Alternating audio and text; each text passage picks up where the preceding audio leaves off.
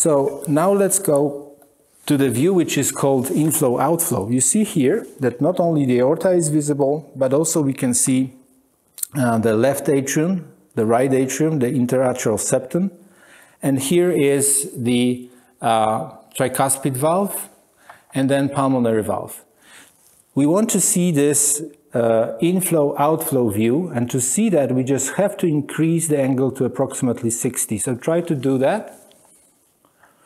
You see, it's very easy. So now we have tricuspid valve, inflow of the right ventricle, outflow of the ventricle, and then pulmonary valve. Good. So we have fifth view already.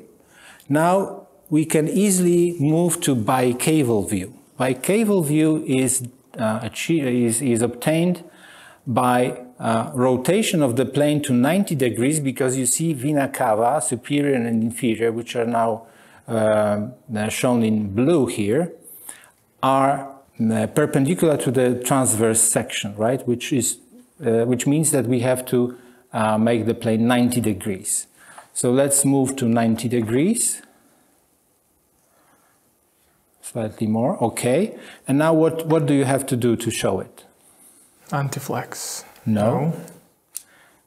You have to go to here, right? So to the right cardiac chambers, right? So you have to rotate the clockwise. Yes, yeah. Very good. You see?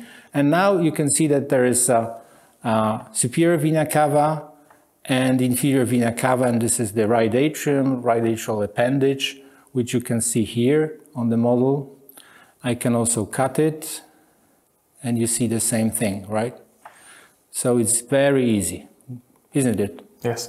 Okay. At the beginning.